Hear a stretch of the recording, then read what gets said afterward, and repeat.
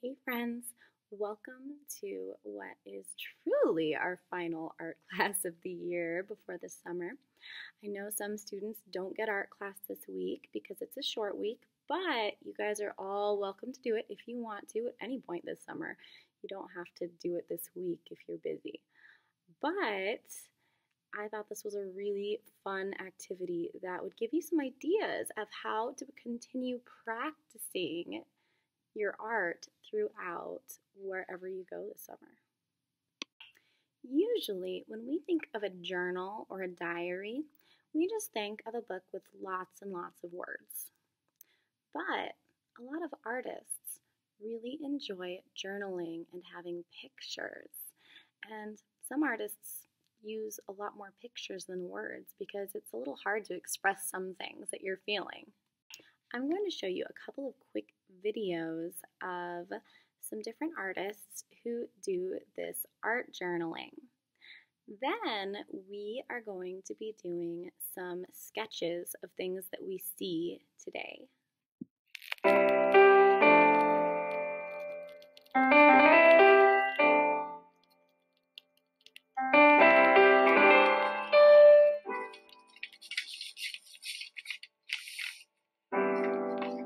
Hello my loves and welcome back to my channel, or welcome if you're new here. If you've been with me a while, you know that I love to document my travels in an illustrated journal, and I've also spent the last few months on and off accumulating the souvenirs of everyday life, sticking them in my sketchbook and letting my art be inspired by my experiences. It's been a great practice to challenge me to draw new things, to draw consistently, and to have a treasure trove of colourfully tangible memories to look back on, which is why I'm going to be making this even more of a focus for 2018.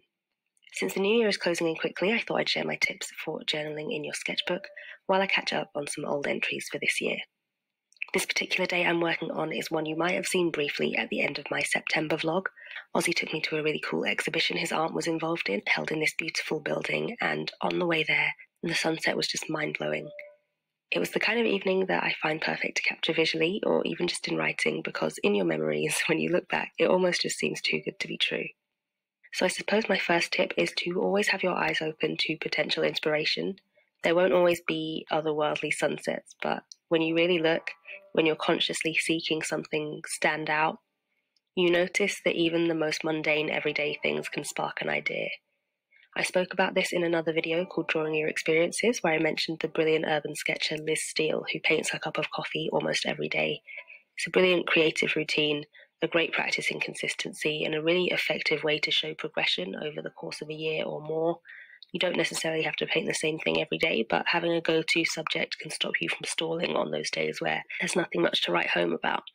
In the same vein, and this might not suit everyone, but I love to collect anything I can that I can stick into my sketchbook to support the spread and spark more memories. I love the interactivity in a sketchbook of bits and bobs that you can flip and pull out of envelopes, and having something to stick in is often a great first step. Something to take away the glaring blankness of a white page and maybe build from into your drawings and writing. When it comes to writing, you really don't have to. I share most of my sketchbooks with you guys online, so writing personal thoughts and feelings in there isn't something I'm particularly comfortable with, but notes that will support your artwork, maybe a story from the day that you can't quite capture in a photo or drawing, are great ways to fill empty space and add an extra element of interest to a spread. Speaking of photos, I'm trying to take at least one every day next year. That kind of challenge forces you to really pay attention to each moment. Going back to the first tip of always being aware, always on the lookout for the beauty in everyday moments. I can just imagine flipping through this sketchbook in years to come and being able to relive those experiences in the most interactive way possible. The only other thing really is to decide how and in what book you want to do your journaling. It's all up to personal preference, what media you tend to use, if you'll be doing more writing than drawing or more wet application. I think watercolour or mixed media paper sketchbooks are always a safe bet to hold up against whatever you throw at them. And that's it, no need to overthink it, just make memories and make art. It doesn't have to be perfect, just get it down on paper, however the mood takes you, and enjoy the process.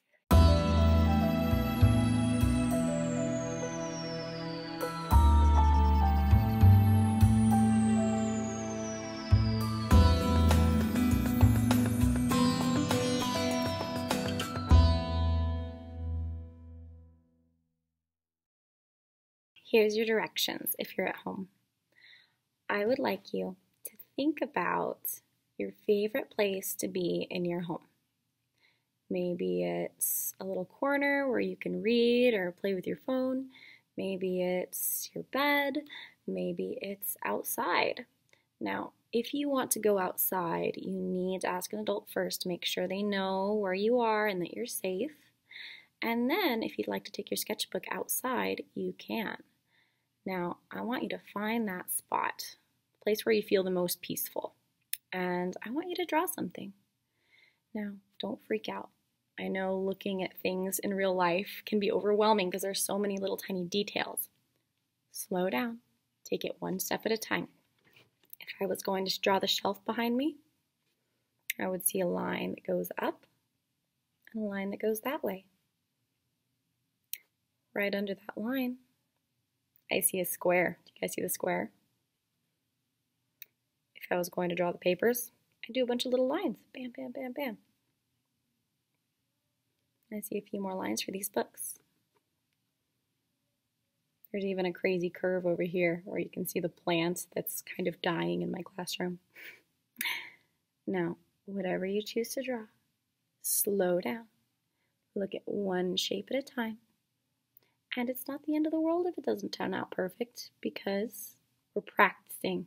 The whole purpose of a sketchbook is to practice and get those emotions out. I'm going to take you guys outside with me to do my example. Alright, we have our geese, some trees. I think I'm going to sit out here and draw some geese.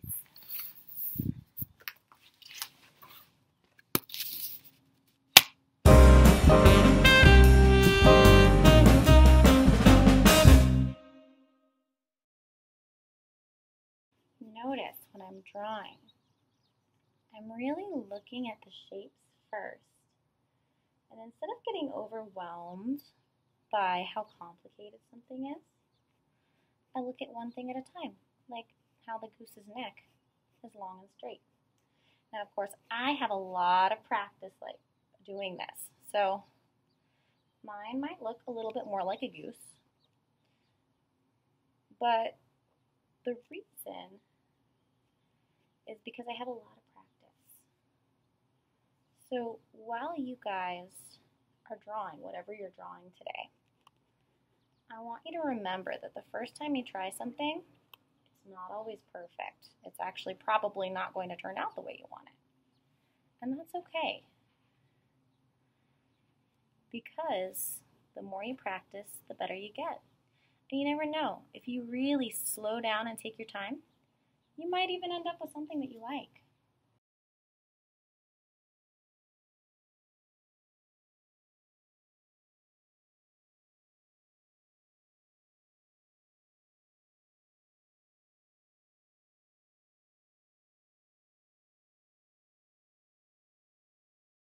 The cool thing about this type of artwork is it's totally yours. You get to decide what you want to do. If you want it just to be pictures, they can just be pictures. If you want it to just be a black and white sketch, it can just be a black and white sketch. If you want to add color, you can. You can even go in and journal on top of it. So for example, I could go in here and say, my last lesson video recording of our 2020-21 school year. I am excited to share it with my students. You can talk about your thoughts, your feelings, totally up to you. Or don't. It's your sketchbook. It was so good getting to know you all this year, and I hope you all have a wonderful summer. For my Lowell kiddos, I'll miss you. I hope you have a wonderful time in music next year. And Reginald Chavez kiddos, I hope you have a wonderful summer and I'll see you soon.